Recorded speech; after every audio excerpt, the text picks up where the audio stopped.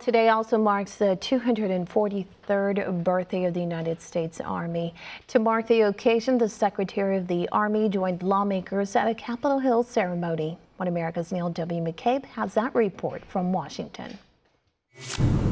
Secretary of the Army Mark Esper joined Capitol Hill lawmakers for the annual cake-cutting ceremony in a room packed with staffers, soldiers, and historians from the Center of Military History, all together for the cutting of the Army's 243rd birthday cake with a saber.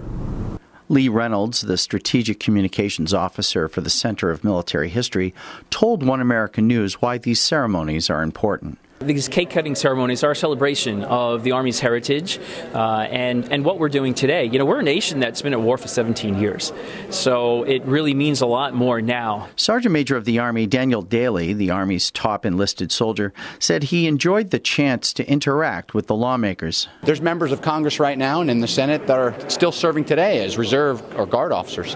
And I'll tell you, it just feels great because, of course, there are lawmakers. Tennessee Republican Congressman Scott DeJarle, a member of the House Armed Services Committee, said he loves the spectacle of the cake cutting and he attends the annual event to show his support for a strong Army. Well, I mean, the Army is the backbone of the nation, and not to discredit all the other branches, but, you know, they're all very important, but, you know, the Army is always special, and so we're just glad to be here today to help them celebrate. And in this country, the core organizing principle for which I and everyone in uniform are willing to die for says that you and I are born under God, free and equal. And it's our task to make sure that that exists for all of eternity, and that this nation never perishes from this earth. That's what this Army's birthday is all about. Neil W. McCabe, One American News, Washington.